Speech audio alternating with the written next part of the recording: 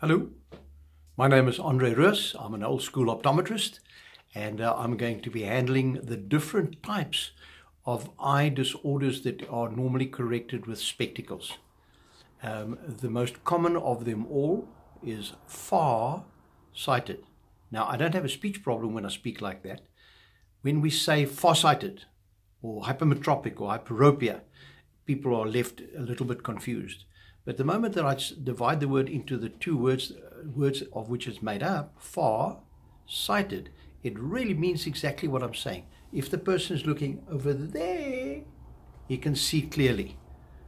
And when young people have far-sightedness, because of their ability to change focus from far to near, they see pretty well at near and at far, but it's still called far-sighted. And those people are then generally, younger kids would, for instance, get glasses that they would only have to wear when they're doing schoolwork or working on a computer or another electronic interface. As we grow older, the far-sightedness seems to catch up with us, and eventually it leads to eye strain and discomfort, and the eyes are inclined then to go red, and they're tired at night.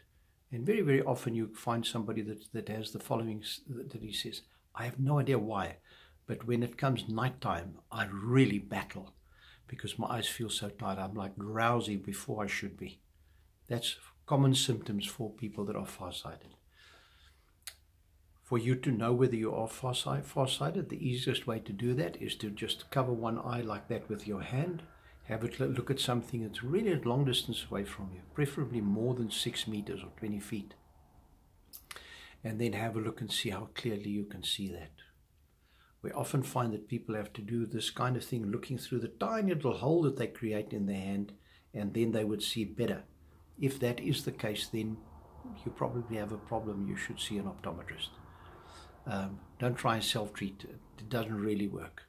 But far-sightedness is the first one, and the majority of people are far-sighted.